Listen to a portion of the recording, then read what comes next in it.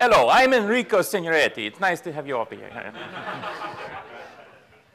No, I just looked at my phone, and there were like 23 Apple app updates. I said, what happened? And then I remembered, oh, because if you look at the details, it's Apple Watch, Apple Watch, Apple Watch, Apple Watch, Apple Watch. So get ready for all of your apps to update in the next day or two. All right. So hello, everybody. Welcome back. I'm glad that we could all be here. I want to thank you, Enrico, for bringing me in. This is wonderful. I love coming to London. I'm in London usually a couple of times, 3 times a year. As you can tell, I'm from France, and yeah. I come from the US, and but I love coming here.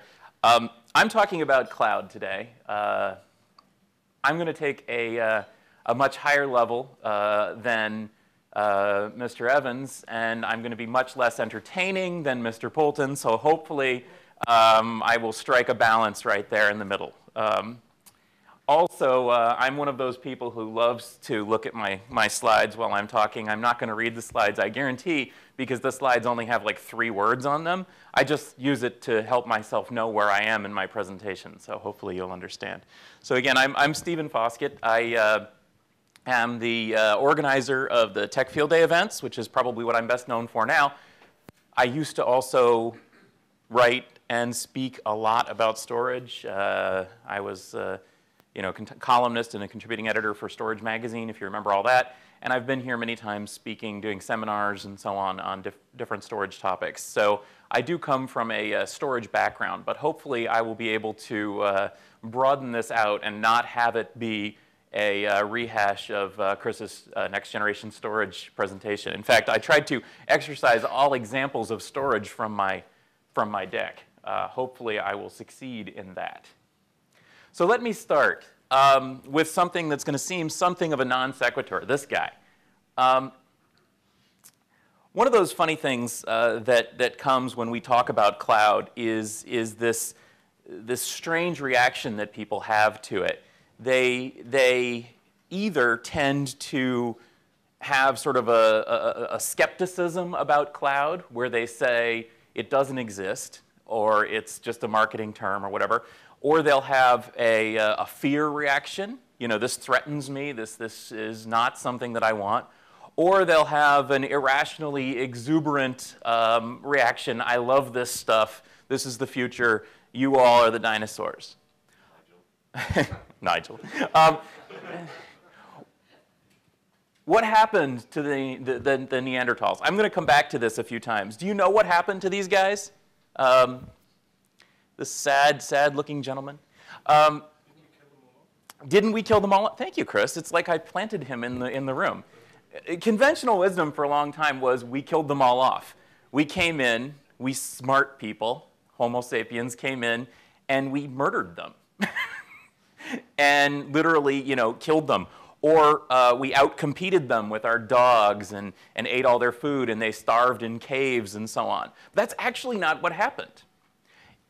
Modern genetic analysis tells us that something very different happened. We are them. Essentially, at many times and many places, we interbred with them, and we acquired various traits from them. And eventually, they were just not relevant anymore. And so the world didn't need them anymore. But we are them. All of us have their genes in us today. Isn't that interesting? That's where cloud meets IT. I guess you can kind of figure out what conventional IT is in this picture. I think this guy's wearing sandals and attending a Unix convention. But essentially, that's where I'm going here. We're not going to find conventional IT murdered by cloud. We're not going to find cloud eating its lunch, literally, and having conventional data center die in a cave somewhere. It's just going to change. And one day we're going to wake up, and things will be different. That's my opinion on cloud. So I've been giving talks for a long time, as I said, mostly on storage. Back in the earlier part of this century, a lot of the time when I was doing these talks, the question would come up, what What is this cloud anyway? What is this thing? It was like people were really oblivious to what was coming. And yet, you know, even though they approached it as something that was new and radical and different, they had no idea even what it was, what was happening. At this same time, while IT was happily going about their business doing regular stuff with servers and storage, in all these cloud application data centers, they were reinventing everything. I think that's one of the things that shocks those of us who have watched the industry for a long time, the extent to which these new applications were developed without regard for anything that had gone before. And in a way, that's their unique benefit. They were a new species coming in. When Google looked at the internet and said, we want to index that thing instead of just having a human-maintained index like Yahoo, we want to have an automated index, their solution, can you imagine how laughable it would have been if their solution had been, well, we're going to need a really big mainframe, and maybe IBM will give us a discount on DB2, right? That would have been just totally ludicrous. It would have been just as ludicrous for them to say, well, Solaris, that's the way to go, and you know, we'll put it on a really big, you know, enterprise-class Spark server and hook up an EMC array to it. That would have been just as ludicrous. But the funny thing is, they didn't even think of those things because they were a totally different breed. They were a different species of people, and so they came to the problem and said, how do we solve this problem? And what they came up with looks absolutely nothing like enterprise computing of the past. What they came up with really is summed up by this whole idea of distribution and eventual consistency. You have, you know, instead of this fixation that enterprise IT has had for so long on complete consistency and synchronicity of everything, you know, everything has to be right everywhere all the time. That's the enterprise mindset. And that has been the enterprise mindset since the 1970s and the mainframe world, right? You cannot have things be wrong somewhere. It all has to be right everywhere. And the secret of the cloud is rejecting that, just walking away from that, not even knowing that that's an axiom to live by and saying, well, we have to break it up and we won't know the whole answer and nothing will have the complete picture and nothing will be in sync and eventually everything will agree. That's the cloud. So IT was obliviously doing its thing while this whole world of cloud computing rose up. In the earlier part of this decade, I spent a lot of time trying to reassure IT that that thing behind you isn't going to kill and eat you. By the way, anybody recognize the movie reference here? Yeah, that thing in this movie is going to kill and eat her. But in IT, I mean, the cloud, frankly, scared a lot of people. And so when I talked to systems administrators and so on, the response earlier in this decade was, this thing, I'm going to be out of a job. You know, there are going to be no more data centers. My company's just going to move everything to Amazon. We're done. You know, close the doors. You know, maybe I can, maybe I can get into some other career track here. Maybe I can get some retraining. This is just as ridiculous, right? I mean, this isn't how IT works. As you know, Chris mentioned, you know, the mainframe still exists, and in fact, most of our most critical, I don't want to say applications because that doesn't do them justice, but most of the most critical IT systems in the world are mainframe applications, and they probably will be for a long, long time. Because the mainframe ideal of everything is consistent all the time and we have an answer, a right answer, and there's only one right answer, that's a great thing when you're flying airplanes and selling tickets and things like that. You know, you need to have this knowledge and it needs to be consistent everywhere. But yet, so many other systems don't need that. I used to work in point of sale in retail, and in retail, for the longest time, there was this fixation on the mainframe ideal that, you know, when a thing is purchased, it has to be purchased. It has to be, correct. Do you think that's how Amazon works? Do you think Amazon has a single database that says who bought what and when everywhere in the world? Of course not, because they realize that that's actually not important for retail. It is important for airplanes, right? If you can't sell the same seat to two different people, unless you do that on purpose. But the point is, you can't sell the same seat to two different people accidentally. But Amazon can certainly sell, a laptop to two different people at the same time because there's more than one of them. So retail has changed, and there are applications that are slowly peeling off from this mindset and going into a new mindset. But it's not going to be the apocalypse. Now here we are in 2015, and we've got people like Nigel and so many others. I don't mean to pick on you, buddy. I love you. So many others who seem to just love this thing. So they've gone from Godzilla's attacking to, hey, I love this cloud. This thing's awesome. There's all this enthusiasm about, Docker and Vagrant and CoreOS and Ceph and all these cloudy things. And people are saying, yes, DevOps is going to take over the data center. That seems irrational to me too, because it seems out of touch with the reality of how things work. Essentially, just like nature, something that's ill-adapted to its environment will not survive. And the cloud is ill-adapted to a lot of the sort of applications that different enterprise companies use. Just like the traditional mainframe is ill-adapted to the cloud, and just like what we call open systems is ill-adapted to the cloud. You have to figure out what the balance is and where things fit and where things don't. So where do we go next? Well, this is my prediction for the future. In another few years now, we're all going to be like so many jaded teenagers when we talk about the cloud. You'll know that it has succeeded when nobody uses the word anymore. When it's not cloud computing, when it's just computing. When it's not hybrid cloud, it's just how we do stuff. When you say this application, well, that one should run on Amazon, and this other one should run on, Verizon. I don't know if you have Verizon over here, but if you did. Oh, how about Rackspace? They're number 2 in the cloud, right? This application can run on Rackspace. This other one can span our data center and Rackspace, and this other one only runs in our data center. And that's just a decision you make instead of an apocalypse or a lifestyle choice or something like that. It's just sort of there. So when it comes to the cloud, for the longest time we've been pitched that there's this binary choice that we have to make, that there's the public cloud, this thing, this big thing. And by the way, I really wish that I was presenting this tomorrow, because Amazon is finally going to split out their cloud revenue tomorrow and tell us all how successful they've been.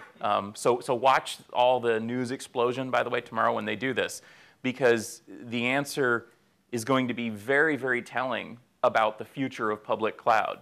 Finally, Amazon is going to tell us how many billions of dollars they make with AWS and S3 and similar services, and how profitable those services are for them. And that is going to drive a whole avalanche of similar reporting from pretty much every other company in the cloud space. So we're going to suddenly find out just how popular and successful and profitable the public cloud is. Because there have been a lot of, certainly there's a lot of enthusiasm for it, but there's also a lot of skepticism for the cloud that says, yes, that's all well and good, but how many of you are really running in Amazon? How many applications are you really running there? How much money are you really giving to it? And for the longest time, that data has been hidden. It's been secret. So we're going to find out. But we've been pitched this as a series of binary choices. You have public cloud, you have private cloud, and then you have this sort of intersection that is hybrid cloud. But that's not really how things are. Increasingly, what I'm seeing are things that are public, yes, things that are private, yes, and things that are hybrid, but also a lot of things that are sort of cloudy, cloud-like systems and services. I'm going to talk about that a little bit more in a minute. We also still have a lot of things that are not really cloud, and then this thing over here. Essentially, this is the future of IT right here.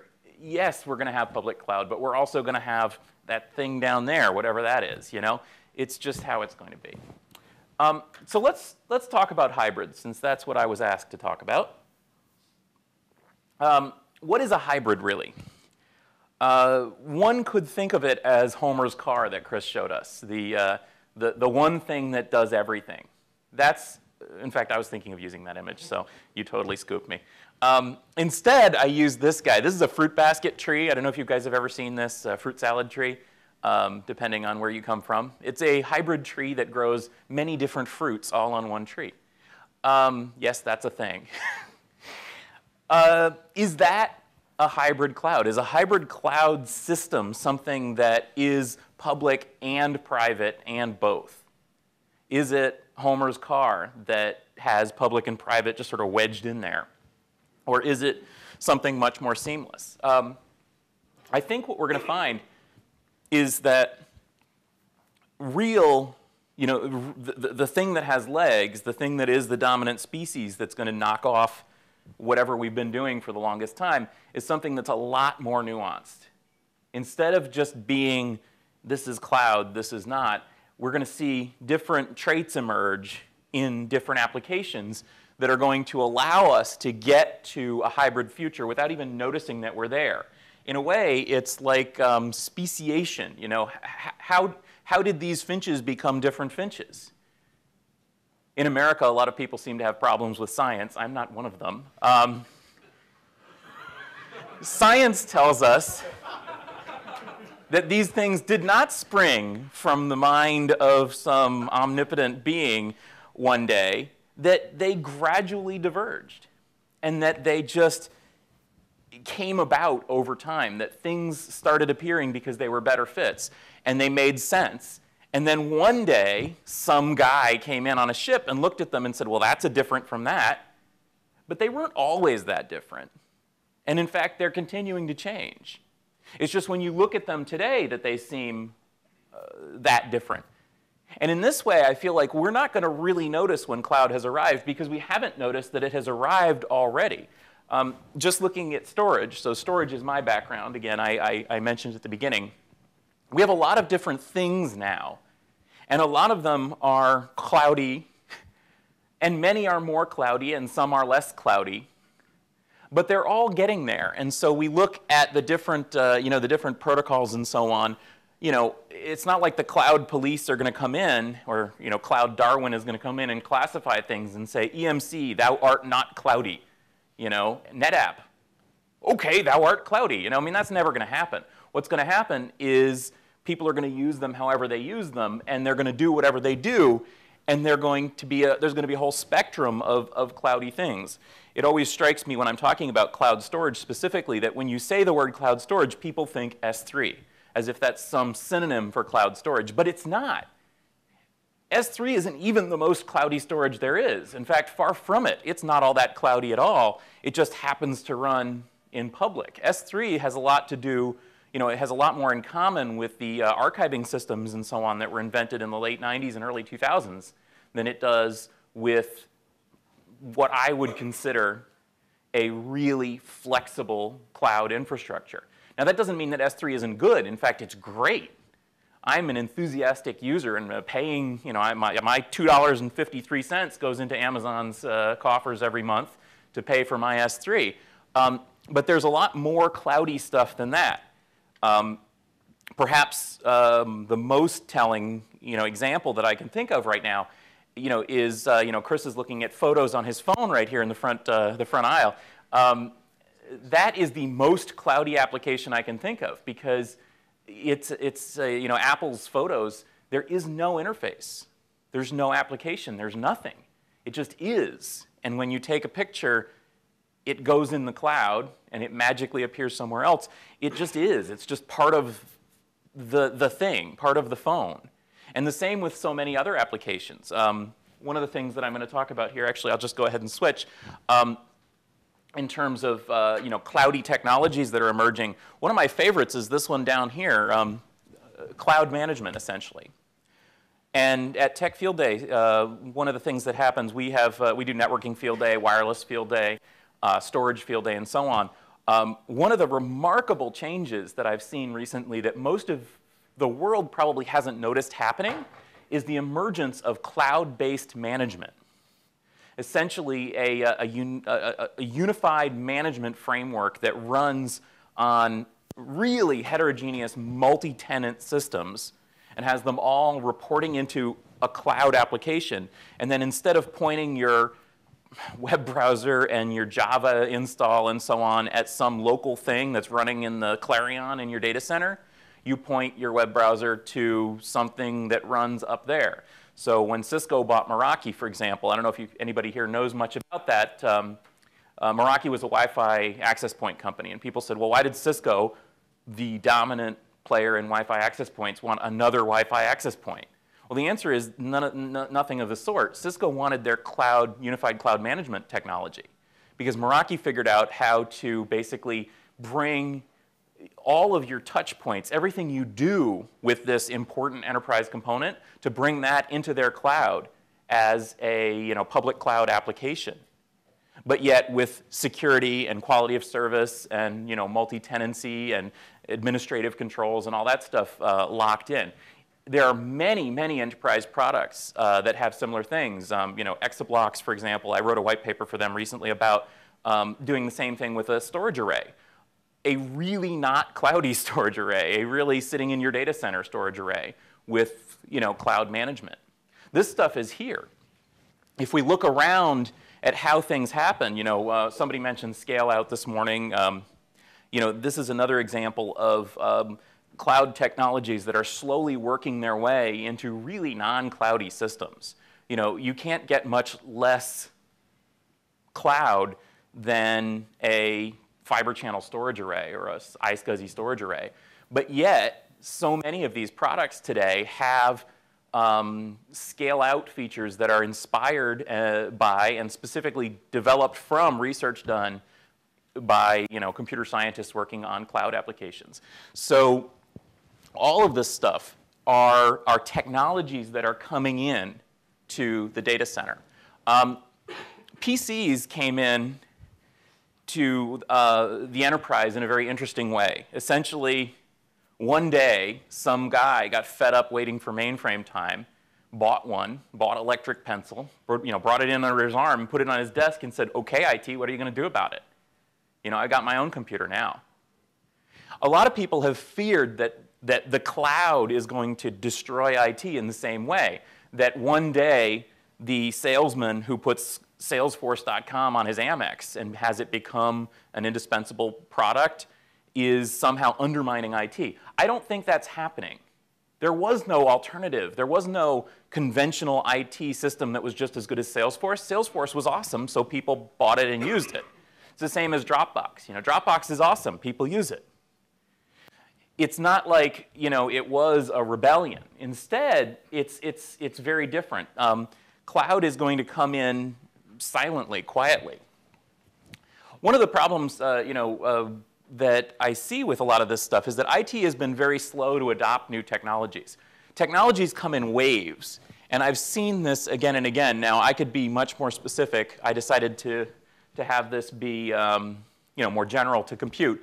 But you see these waves of technology that kind of rise up one on another. IT has been slow to adopt this stuff. Yes, it adopts it, but it adopts it at a lower curve. And we have to watch out for the fact that there's a growing gap between state-of-the-art computing and what IT does. And the question then is, Martin and I were hypothesizing on this last night. The question is, does the state-of-the-art collapse eventually once it becomes too high, too far from what people are actually doing? And the way that would happen, for example, is a company would come out with a great new technology that builds on, builds on, hyperscale compute. And the VCs would take a look at it and say, yes, that's awesome, but no, it has no chance of being adopted, so I'm not going to fund it. That's the collapse of innovation. Or does mainstream IT suddenly one day wake up and say, whoa, that stuff is cool, and adopt it? Or is it something in the middle where maybe they meet somehow? I really think that how it's going to come about is it's going to come about when nobody's noticing, when nobody's looking. And I think these guys are really delivering the future of cloud, and specifically the future of hybrid cloud. if you look at where Microsoft is heading and where VMware is heading, most of their development is centered around not destroying conventional IT, not even really displacing it with their own stuff. I mean, certainly Microsoft and VMware both are pushing an agenda that says maybe you don't need as much conventional IT and so on, but it's about enabling a seamless path between the data center and the cloud where you won't notice where things are happening and where things are going. And so I think that's where the future is. Eventually, IT becomes a service provider like Azure, like Amazon, and so on. And in many ways, many applications will seamlessly make that transition. Some won't, some will, and it's going to be a mixture. But I have to stop. OK, so do we have any questions, any comments? Good. I didn't want to talk to you people anyway. All right. No. Yes, we do. OK, thank you, Julian. Is private cloud a dead-end industry? That's a good question. Is private cloud a dead-end industry? Could be if what you're defining as private cloud is building your own Amazon. The question to me that's most important is not, what does it do so much as what am I going to use it for? And one of the problems, for example, with OpenStack is a lot of enterprise has been enthusiastic about it, but they haven't figured out what they're going to do with it yet. And so I'm seeing a huge amount of interest in OpenStack specifically, but a lot less actual production use of it. Because frankly, if they have an application that wants to run in that sort of environment, they're going to run it in the environment, in the public cloud. If they can't run it in the public cloud, I know that that's a sensitive topic over here, and I don't blame you guys for not wanting to run things in the US. Certainly, yeah, heck, my servers don't run in the US. Certainly, I could see building your own Amazon as an alternative, as a great alternative, but perhaps a better alternative might be using a public cloud provider in the jurisdiction that you prefer, instead of trying to keep up with that. So yeah, I'm a little bit concerned and skeptical about that. Yeah. So I've seen a study lately that says that building on-premise cloud, actually, if you keep it more than 6 months, it's actually more economical to deploy the stuff on-premise than to do it in a public cloud provider. Yeah. So do you think that the on-premise deployment will actually disappear? Because if you actually do the math on the long term, 2 to 3 to 5 years, it's more economical to do it yourself, actually. Yeah. That's true. And let me give you an example. One of the companies that I was talking to, I don't want to mention the name because they don't publicize that they do this, but a well-known IT software service company, anyway, they have their deployment model is to deploy things first in Amazon so that they can grow seamlessly and aggressively, so that basically if this new product is a tremendous success, they'll be able to just keep turning that dial up.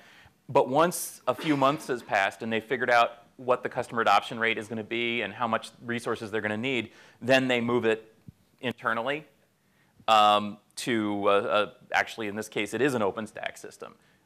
They don't tell their customers they're doing that because they don't really want people to think about what it's running on. But I think that's actually a really good point. And that was one of the problems with a lot of these cloud services is that it is absolutely cheaper to build your own if what you're building is big enough and long-lasting enough. If it's not a long-lasting project, if you're just doing it for a little while, then there's no way you could build that internally. And if it's not big, that's the other thing too. I mean, I couldn't economically compete with Amazon S3, even though I can just go buy hard drives and stuff like that, because I'm only using a few gigabytes. It wouldn't make any sense for me to do that. And I think that's the same with enterprise. So, perhaps that's where the future lies for private cloud is if more and more people adopt this public first, private later approach. Right. I guess you could say that private cloud is more the more cautious route to the public cloud. It's maybe the more circuitous route, the scenic route. For want of a better word. The scenic route. And eventually a lot of these people who are aiming for private cloud at the moment, maybe one day they will be on public cloud next, but just through their own risk appetite are just looking at the private only at this moment in time. Yeah. And once maybe further security or whatever other concerns that they have at this point in time have been resolved, or at least in their mind, then they would be willing to make that route. So I don't think it's really a dead end, it's just a more cautious route. Yeah, I think maybe it's just not here yet. You know, maybe we just haven't gotten to the point yet where people have the applications to run on their private clouds. You know, they haven't decided what they're actually going to do with it yet. And certainly there is a lot of concern about it. I think that a lot of people, especially, frankly, outside the US, I see a lot more concern and skepticism and fear of public cloud than I'm seeing inside the US, which is an interesting element. And I think that has a strong political dimension. American companies that yeah. play in that space, so people are cautious of that. I think that's true. I think that there's, well, certainly there's the political angle of data security and privacy and so on. But also there is that whole homegrownness of it that, frankly, you know, if you're in Silicon Valley, you're going to develop your product using Silicon Valley stuff, and that's going to be cloud. Whereas if you're not there, you're not going to have that comfort level with it.